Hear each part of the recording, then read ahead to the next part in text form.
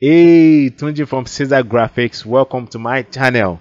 Today I'm going to be teaching you guys how to achieve this poster that I did specially for the Manchester United fans. So if you need the exercise file for this tutorial, simply use the link on the description section of this video. So without any further ado, let's jump into today's tutorial.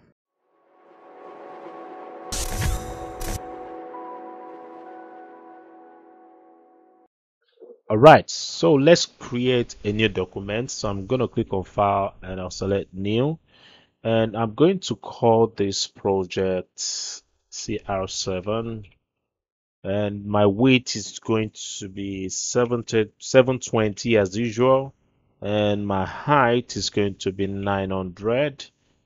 Then I'm going to make my resolution 100. Color mode is going to be RGB, and I'll leave every other settings the way they are, and I'll click on the create button.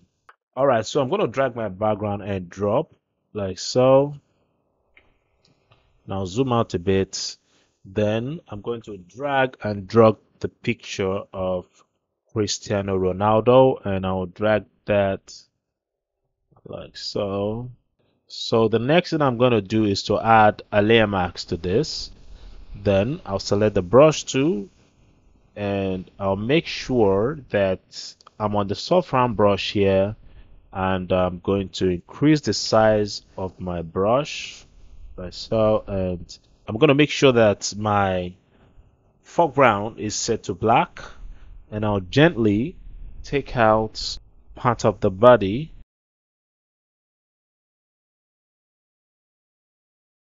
Now the next thing I'm going to do is to add hue saturation, and I'm going to clip this to the layer of Cristiano Ronaldo. Now click here, then I'm going to reduce the saturation. Alright, I'm going to push that let's sit down like so. I'll reverse the mask by hitting Ctrl I on my keyboard because I don't want this to affect the entire image. So I'm just going to, I only want it to apply to this side of the bodies. I'm going to switch from black to white, and I'll take it out from here like so. And the next thing I'm going to do is to add selective color. Now the reason why I'm adding a selective color is because I want the face to have this orange color. Alright, so I'm going to select the clip icon again. On the selective tab, the opposite of cyan is red, and the opposite of magenta is green, and the opposite of yellow here is blue. Alright, so we have RGB. I'm going to add red to this, so I'm going to move from here to this side. Alright, I'm going to add yellow to this, so I'll move this here like so, and I'll go to yellow, and I will add red again like so, and this time I'm not going to touch the yellow. I'm going to move the magenta to this side. Alright, then I'll go to the neutrals here. I'm going to add red again by moving this from here to here. Alright, now when you're doing this, you need to be very careful. Okay, so I'm going to move this here, and for the yellow, I'm going to add yellow to this. Now you see that the color on Ronaldo's face is now similar to the background. So I'm going to move this to right about here like so, and let's see if I play with this a bit. Let's put this here, and I'll increase the black like so. Alright, yeah, this is good. Now the next thing I'm going to do is to add color lookup. So I'll click on the color lookup adjustment here and click on the clip icon again, and I'll change this to Hedgy Amber. So on the Hedgy Amber, I'm just going to reduce the opacity, alright, to let's say 8. Alright, 8 is fine, and I'm going to add black and white to this. Alright, I'm going to click here to add the black and white, and I'll click on the clip icon again, and this time I'll reverse the mask of this. Now the reason why I'm adding black and white is because I want to reduce the saturation of the strength of the color on this side of the jersey. So now I'm going to select my brush tool. Now I'm going to make sure I'm on the soft round brush when I'm doing this, and I'm just going to gently take, it out like so. So the next thing I'm going to do is I'm going to add a gradient map, because if you look at the hair of C Ronaldo here, you see is off. All right, so we need to blend this with the background. So to do that, I'm going to add a layer mask. I'm going to add a gradient map, excuse me. So I'm going to add that here, and I'm going to click on the same icon again. And this time I'm going to make sure I'm on the thumbnail of the gradient map. Now, always make sure you're on the thumbnail of the gradient map whenever you are trying to change the color of your gradient. So I'm going to click on the gradient editor, and I'll start from the shadow part, which is this slider here. So I'll double click here and pick a color from here and click the OK button, and I'll double click on this again and just pick a lighter color like so. So I think this is good. So I'm going to click on the OK button and click the OK button right here. So what I'm going to do is to reverse the mask of the gradient map by hitting Ctrl I on the gradient map box. Then I'm going to select my brush tool, and I'll zoom in a bit and just, add the gradient map to just only the hair. So I'm going to just apply that here like so.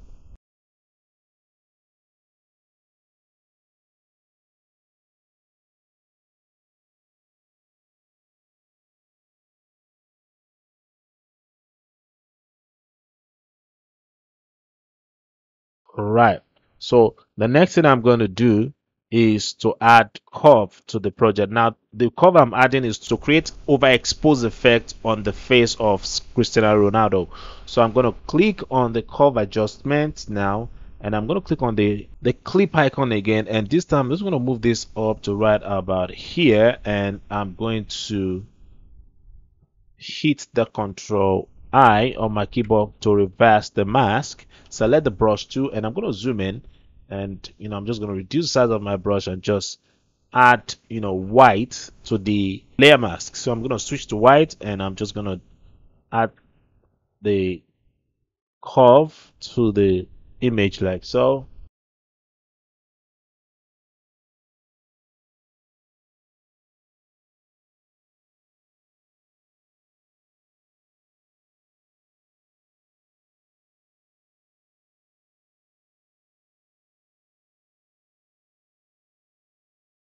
All right, so in order to make this look more interesting, I'm going to create a new layer here, and I'm going to call this light BG.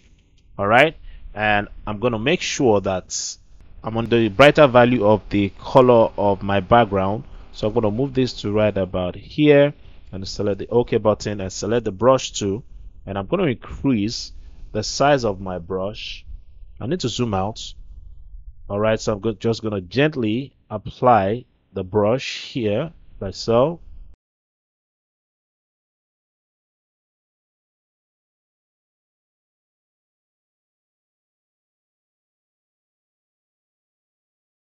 So, and I'll make this white now. Click on the OK button, and I'm just going to select the brush tool again and just add that here. So,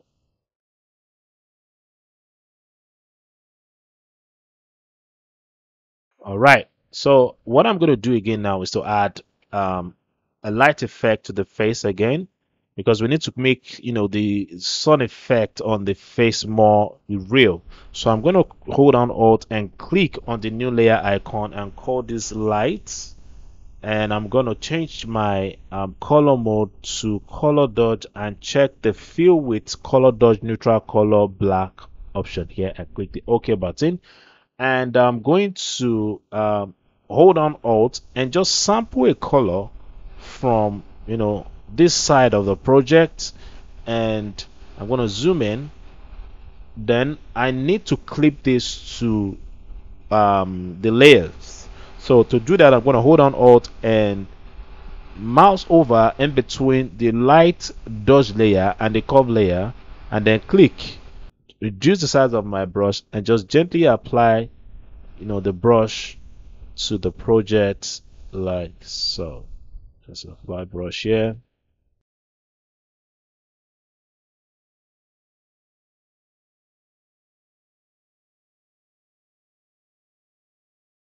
I'm going to hold on Alt and click to create a new layer again. I'm going to call this bond, and I'll change my color mode to soft light and check the fill with soft light neutral color 50% gray option and click on the OK button. And this time I'm going to select the bond tool. So my bond tool should be somewhere here, and I'm going to zoom in, and I'm going to hold on Alt and clip this again to the light layer, and I'm just going to apply my bond to like so.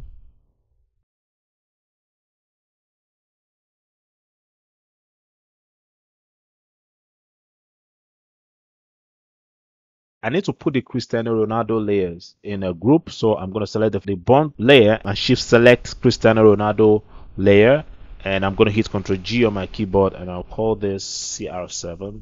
So I'm going to drag my next image in like so, and this should be here. So I'm going to scale this and position this here, and I'm going to add a layer mask to this, and I'm going to select the brush tool, increase the size of the brush, and then I'll switch to black and then take this out from the scene like so.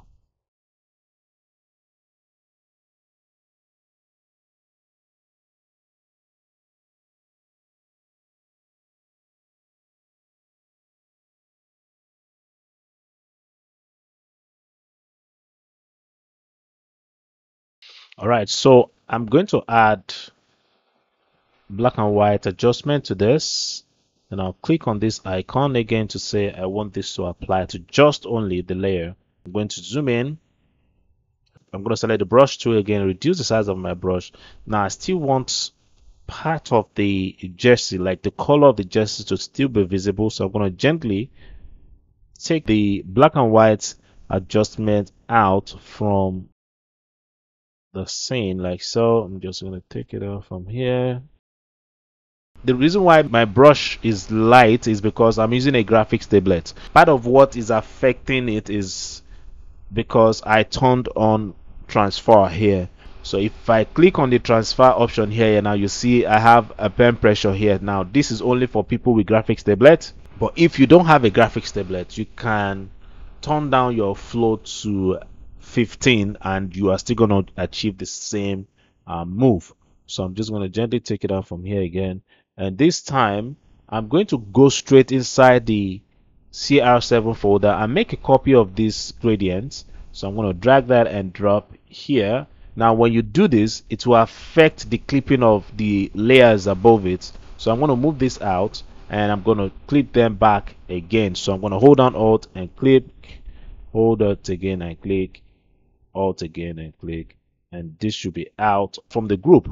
So I'm going to hold on Alt and click because I only want this to affect this layer. So now what I'm going to do is I'm going to duplicate the layer mask of the black and white and apply it to the gradient map. So I'm going to hold on Alt, drag and drop on the layer mask of the gradient map, and now you see that the layer mask of the black and white is now on the gradient map. I think I'm losing the image, so what I'm going to do is I'm going to go to the gradient map and just take it out, take the gradient map out from the side like so. All right, and I'll go back to the black and white, and I think I still need to just play with the black and white. So I'll go to the property, and under the red I'll push that back like so, and for the yellow I'm going to increase the yellow just like so. You know what, let's just push the red out. All right, let's push the red out, and for the yellow I'm going to just put that here and so, and I'm going to take the gradient map out from this side of the project like so. All right, and this is good. All right, this is beautiful. All right, so the next thing I'm going to do now is to add noise. So I'm going to hold on Alt and click on the new layer again and call this noise, and change my blend mode to soft light. Check the fill with soft light neutral color 50% gray option and click the OK button, and I'll go to filter noise and say add noise. All right, then I want my noise to be smaller like so, and I'm going to click on the OK button. So the next thing I'm doing now is to add gradient map again to the project, and this time I'm going to change this to, I'm going to go down to basic and click the OK button and say OK. So what I'm going to do is I'm going to hit Ctrl I on my keyboard to reverse the mask. I'm going to switch to white, and I'm going to gently apply the black and white to the scene like so. Apply it here, apply it here like so.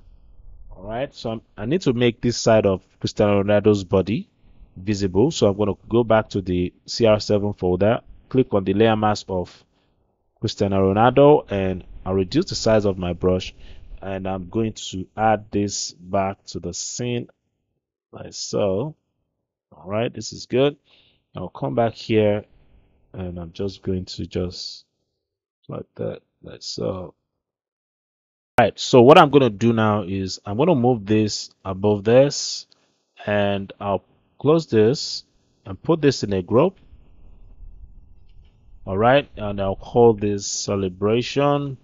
Okay, and I'll hide this. So I'm going to hold on Ctrl Shift Alt and E to stamp visible of the layers, because I want to add depth of field to the project. So I'm going to right click and say convert to smart object, and I'll go to filter, blur gallery, and I'm going to select fill blur. Then I'm going to reduce my blur strength to 3, and I'm going to select the OK button. Now remember to hide the noise layer before you stamp visible. Okay, so then I'm going to add a layer mask to this and hit Ctrl I on my keyboard to reverse the mask. I'm going to hide this. Then make sure that your foreground is set to white like mine, and I'm going to select the brush tool, and I'm just going to gently add the field blur to the project like so. So I'm going to do the same thing here.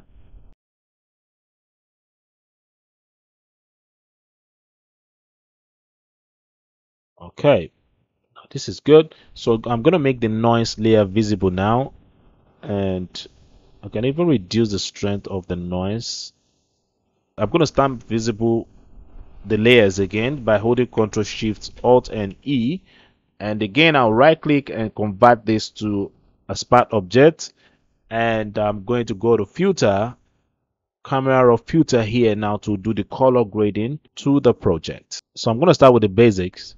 For the basic, I'm going to increase the exposure a bit, increase the contrast to add depth to the project, and for the highlights, which is this side, I'm going to increase that a bit, and for the white, I will increase that also a bit. So for the black, I'll push that down because I really want attention to be on this side of my project. So for the texture, I'm going to increase the texture a bit just to add contrast to the pixels. All right, and I'm going to close this, and I'll go straight to details. Then under details, I'm going to increase the sharpen a bit, not too much, and I'll hide that. And then for the color mixture, I'm going to increase the strength of the yellow and just tone down the red a bit. All right, I'm going to move the red down a bit like so, and just make the yellow like so. And for the split tone, I'm only going to play with the shadows. I'm going to move the hue to this shade of green and increase the saturation to add, green to the project like so. That's good. Then for the effect, I'm going to add grain, which is noise, to this. I'm going to add more noise to the project like so, and I think every other thing is fine. And I'm going to select the OK button. All right, so the next thing I'm going to do is to add my grunge edges. All right, so I'm going to add my frame like so. So this should be here, and I'm going to move this down and scale it up like so, and just put this here. All right, and I'll make a copy of this, bring out the free transform, and I'm going to rotate this, and this should be here like so. I can even flip this horizontal. All right, and this should be here. I'll make a copy of this like so, and use the move tool to move this way, and right click, bring out the free transform, right click and choose 180 rotation, and this should be here, like so. And then the bottom part of the frame should go down, like so. And I'll make a copy of this, free transform again, and choose rotate 180, and this should be here, like so. So I should select the 4 layers, bring out the free transform, and just rotate this a bit. Just push this out like so. Just move it here. We'll scale the 4 layers. Yeah, this is good. Now it's time for me to bring in my text. So I'm going to copy the text, and I'm going to hit the text tool and paste this here. Now I need to put these grunge layers with the color grading layer in a group. All right, and I'll select the text layer and make my character knockout. All right, that's the font I'm using here now. So if I use this, all right, this is good. So then I'm going to position this here. I'll copy the name and paste this here. And the font I'm going to use, the character I'm going to use here is going to be Gotham. It's going to be Gotham bold. All right, then bring out the free transform and just set this here. I'll make this to this side. And for the return, I'm going to change that to, I'm going to pick a color from here and I'm going to select the OK button. All right, now my text is not really visible. So what I'm going to do, I'm going to create a new layer. Then I'll pick a color from here. Select the OK button and increase the size of my brush. Just apply the brush to the side. All right, this needs to be above this. See, that's too strong, so I'm going to reduce the opacity a bit, like so. And I'm going to put everything here in a group. So I'm going to shift select the 2 layers and hit Ctrl G on my keyboard to put this in a group, and name or team. All right, let's just say name team, and then I'm going to add a layer mask to this. Then I'll go to my brush option here and choose the pencil tool. All right, now I know some of you have never used this tool before, so I'm gonna reduce the size of my brush. All right, and I'm going to make sure that my foreground is set to black, and I'm just gonna scribble like so.